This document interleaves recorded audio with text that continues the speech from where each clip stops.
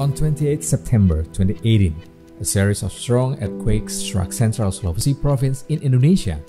The strongest one reached a 7.4 magnitude, created a tsunami and triggered liquefaction. The triple disasters left massive widespread damage, loss of lives and properties. More than 1.5 million people affected and 18.4 trillion rupiahs financial loss due to the disasters.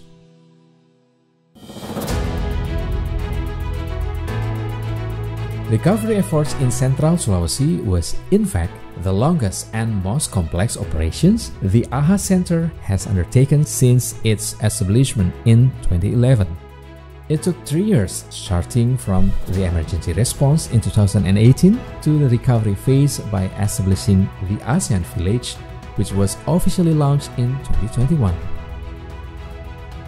In less than 24 hours after the disaster hit Central Sulawesi, the AHA Center swiftly began mobilizing members of the ASEAN Emergency Response and Assessment Team, or ASEAN ERAT, to help the government of Indonesia, both in local and national levels, to gather information on the disaster's impact and assess the needs on the ground.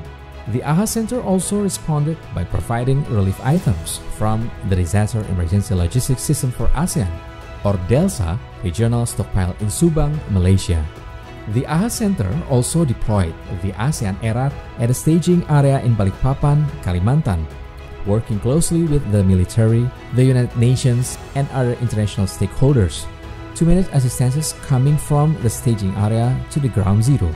The emergency response period had ended, yet the AHA Center's work continued.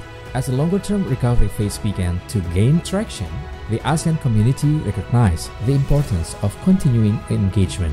Considering the opportunities and necessities of sustainable disaster management after such large-scale disasters, the AHA Center was, for the first time in its history, called upon to unfold its longer-term role and support the recovery phase. The AHA Center support to Indonesia and its people was finally delivered in the form of the ASEAN Village, or Kampung ASEAN, a complex of permanent accommodation and facilities made possible by the contribution of the ASEAN member states and partners. A permanent resident area has been built in Tondo, Central Sulawesi. Built in an area of 22,600 meters square, the ASEAN Village consists of 100 permanent houses, 1 mosque and 1 auxiliary health center. The area is equipped with public facilities including road, drainage, clean water, and electricity. Well built in a size of 36 meters square, with a living room, a kitchen, 2 bedrooms, and a bathroom. The house is strong, safe, and comfortable to live in. While the mosque has been built in more than 1,000 meters square land, with capacity up to 800 people. To provide the dire need of healthcare, the first health facility around the area has also been built as a part of the ASEAN Village.